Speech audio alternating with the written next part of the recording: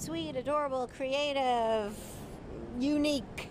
Definitely unique. She's a unique young lady. This was supposed to be an exciting time for Imogene Roche, the start of sophomore year at Beacon High School.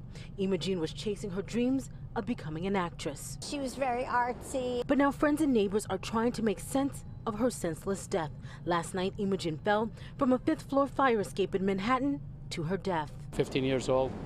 It's all a life ahead of her, and it is just really tragic. Imogene was at a house party on Reed Street in Tribeca, a few blocks away from her home. Sources say she was trying to get into a locked room where she left her cell phone by climbing outside the building from one window to the next. Video from the Citizen app shows the panic on the ground after her fall. It really hits home, and I think that, you know, there should be more awareness for teenagers when they go out with their friends. Sad, to be honest.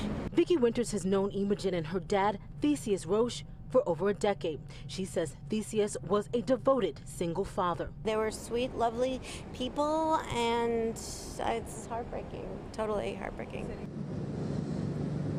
We also learned today this 15-year-old was part of the Manhattan Youth Arts Program, and she starred in and directed short films as part of the program.